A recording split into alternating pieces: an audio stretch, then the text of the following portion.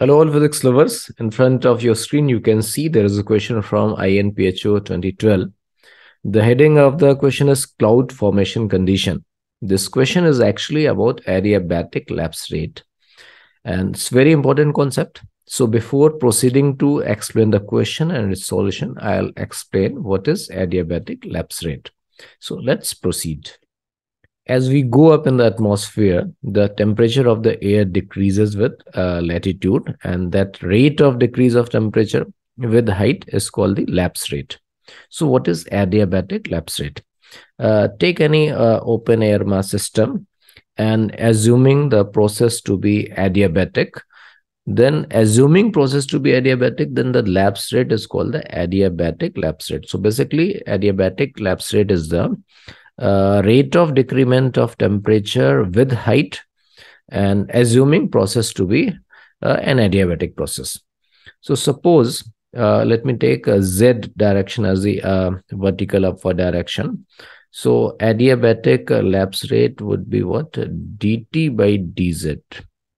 And this will come out to be negative because temperature decreases. So we have to find dt by dz here.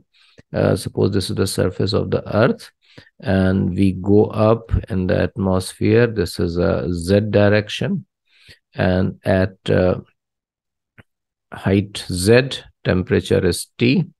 At height z plus dz, temperature is T plus dt. So dt by dz is called the lapse rate. And this will come out to be negative because I am taking a proper sign. So now let's try to solve this. So we know that from the pressure condition, as we go up, the pressure of air decreases with height, and the rate of decrement of the pressure with height, dp by dz. dp by dz is minus rho into g. We are assuming g to be constant. Here rho is the density of air, and in hydrostatics, when we studied, we assume that the rho is constant. Then this is the decrement of pressure in going a unit height, that is a rho g. So decrement of pressure in going a h height above will become rho gh. So but here we are not assuming rho to be constant. It is not fair also, because as we go up, the air become rarer, so density decreases. So using this thing dp by dz, I have to come to dp by dz is equal to minus rho g. I will arrive to the expression for dt by dz. So let's proceed. So what I want to do, I would like to get dt by dz using this thing. I can write dt by dz as a dp by dz and divided by dp by dt. So if I can get this thing, so I will get answer. And dp by dz, I will put the value minus rho g, and dp by dt I have to find. So I'm assuming that the process is a adiabatic process. Now in adiabatic process, we can write relation between P and V. We can write relation between T and V. But here I want to write a process in terms of P and T. And that relation between T and P in adiabatic process, T power gamma divided by P power gamma minus 1 is a constant. So I can write P power gamma minus 1 is equal to some constant into T power gamma. So I can write P is equal to some k T power gamma upon gamma minus 1. That I'll be using. So let me go to the next slide. P is equal to k T power gamma upon gamma minus 1. So now what I have to find? I have to get somehow dp by dt.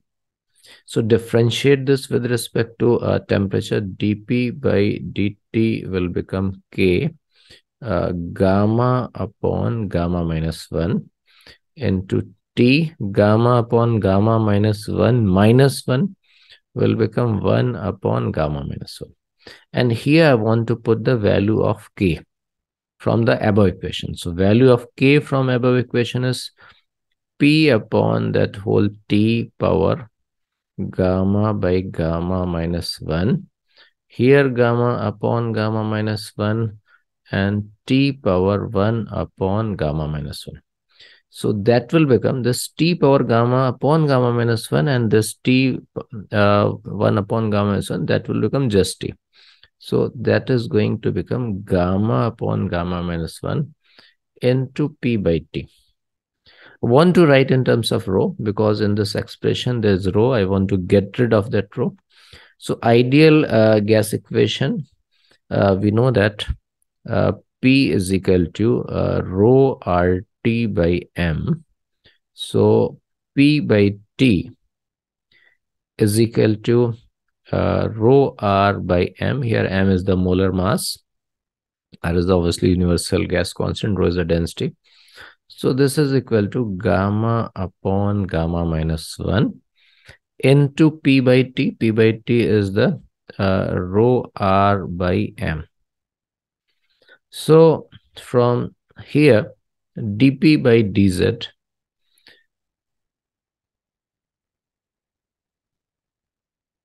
was minus rho g divided by dP by dt. So dP by dt, I'm putting here gamma upon gamma minus 1 rho r and m. So that rho and rho gets cancelled. So I've got the expression for dP by dz. That expression has become minus gamma minus 1 by gamma into G, M, and by R. So what is a good thing about this expression is that you can see that this expression is independent of height.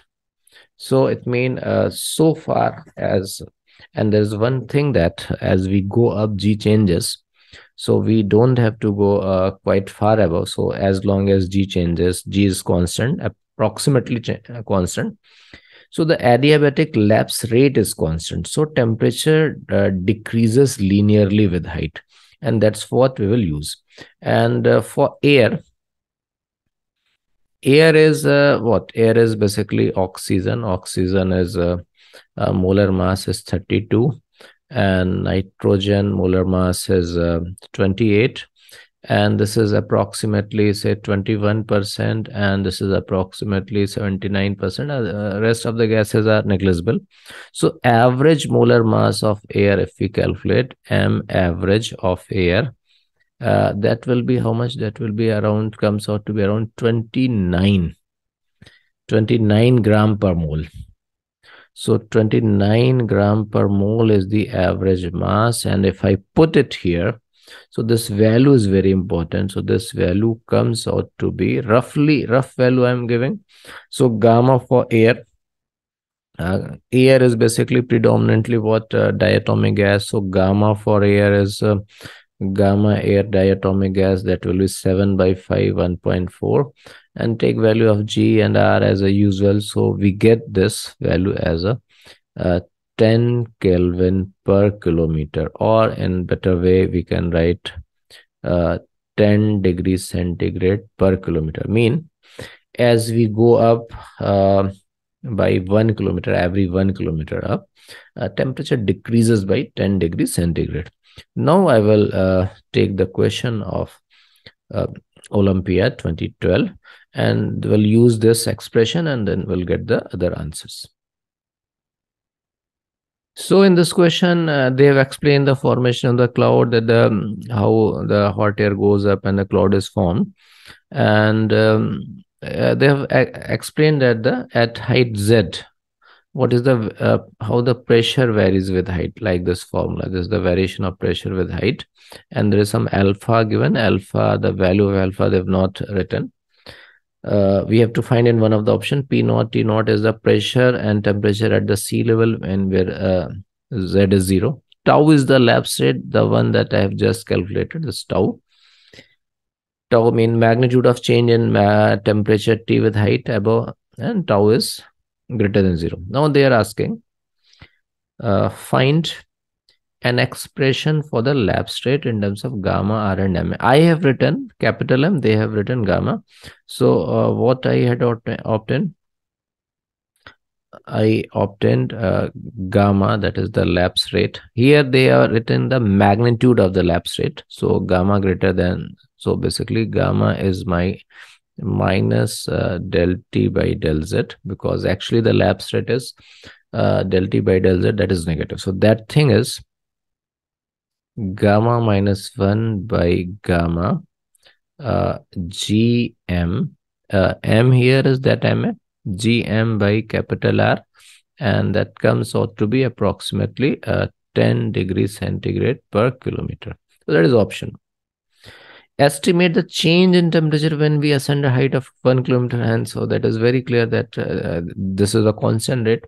So in every 1 kilometer, temperature decreases by 10 degrees centigrade. So yes, to answer then this answer will be simply 10 degrees centigrade, or you can say 10 Kelvin, either.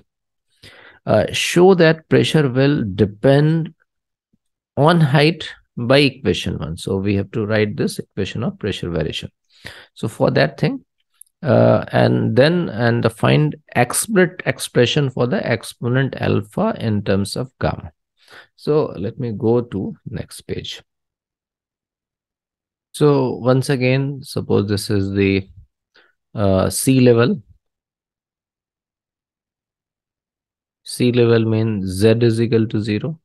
Here pressure is P naught, temperature is T naught, and we as go up at height Z. Here pressure is P and temperature is T. So I can immediately write temperature because the temperature decreases linearly with height. So on going a height Z above, the temperature will become initial temperature T naught minus the lapse rate, magnitude of lapse rate, that is gamma into Z. So that will be temperature there. And the pressure here, and then I can use adiabatic process equation once again. P, here I had written this equation. I'm going to apply P is equal to KT power gamma minus 1. So P upon P naught, basically I'm going to use P is equal to K T power gamma upon gamma minus 1. So P upon P naught is equal to T upon T naught power gamma upon gamma minus 1, and put the value of T here. So that will become P is equal to P naught, putting the value of T here. So that will be T naught minus gamma Z and divided by T naught, and that is a gamma upon gamma minus 1. So you can see we have obtained this expression. Everything is same. P is equal to P naught, T naught minus gamma Z by T naught power alpha. So show that the pressure will depend on height by this we have shown, and the explicit expression of alpha in terms of gamma. So here compare that. So alpha, you will get gamma upon gamma minus 1. And then according to last option, according to this model, just 1 minute, what is the height at which atmosphere extends? Take T naught is equal to 300 Kelvin from here. Obviously, atmosphere will be where there is a air pressure. So where there is no air pressure, mean there is no atmosphere.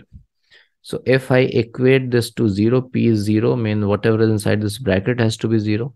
So mean T naught should be equal to gamma Z here. So atmosphere will be where till there is a pressure. So when there is no pressure, no atmosphere. So mean last option A. So equate P to 0, mean you will get T naught minus gamma Z, this is gamma, is equal to 0. So Z, that is the height up to which there is atmosphere. So that will be T naught by gamma.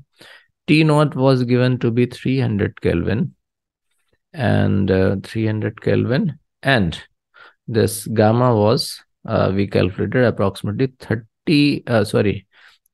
10 Kelvin per kilometer. So it means that will come out to be 30 kilometer. So according to this formula, we obtain that our atmosphere extends up to 30 kilometer. So this is the total solution of this very beautiful INPHO question. Thank you.